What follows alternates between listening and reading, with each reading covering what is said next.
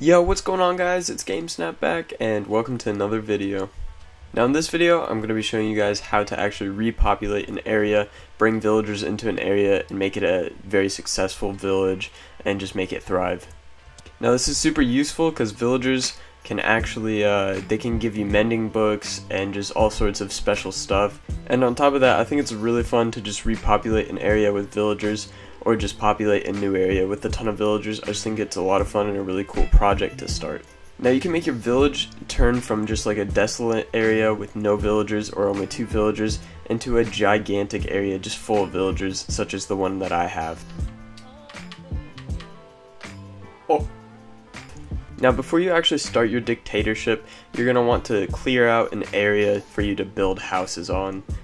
Now you can build the houses anywhere actually, I'm pretty sure there's like a radius for the village, so just make sure they're somewhat close to each other and just make sure to build some houses. Now I just built a super basic house, like this thing is super basic, but what you're going to need are beds and a light source and then just a house, and make sure that there's also a door on the house so they can leave and stuff like that. So just overall just make a basic house that you would normally make. Now each bed in these houses will represent one villager being able to spawn. So this means the more beds you have, the more villagers will actually be able to spawn and reproduce. So after you've built the house, you're going to want to go and make a farm. So just make like a basic farm, just like any other Let's Play or whatever series, and just go and make a farm, just a really simple farm, and then plant carrots or whatever you want to choose for them to breed with. Now I choose carrots because I think they're the fastest and the best way to actually do this. So just choose either potatoes or wheat or just whatever you really want. So now that you've built your farm, you're ready to get your first residents into this village. Now to actually get villagers to your village, it's pretty simple. You can make a minecart system where you just put down rails and a minecart, because minecarts will actually, once they hit a villager, the villager will just transport into the cart and then you can just transfer it back to your area. Now that's what I did for my survival world, but in this creative world I'm just going to spawn them just so it's a lot easier, and I don't know where a village is at in this world. So yeah, I'm just going to spawn them with spawn eggs, and then you guys can bring them however you want. You can go by boat or by minecart, which are the 2 simplest ones that I know of.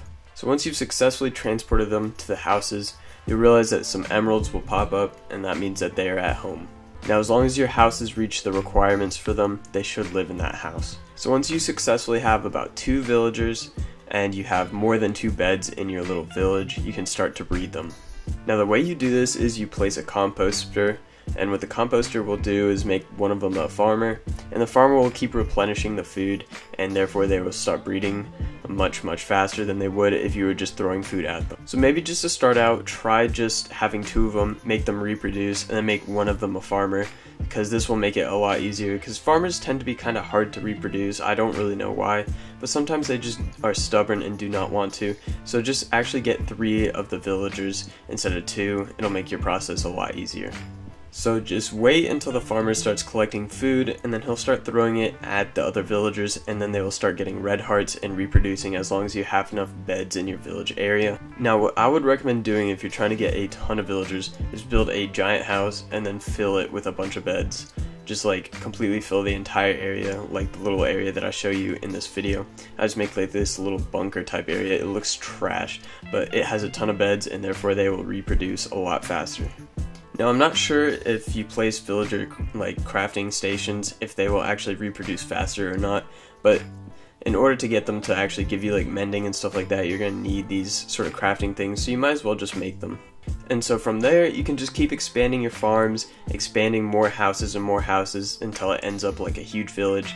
Just make sure if you're on Xbox or PS4 or something, make sure to not make it as big as mine, because mine makes the game super laggy. So just keep that in mind if you're doing this on console. Just make sure that there's not a ton of villagers. Like, I mean, I think I have around like 400 villagers or something crazy like that, and it just makes the game lag a lot. So just make sure that you can manage the amount that you have and make sure that they're not lagging the world.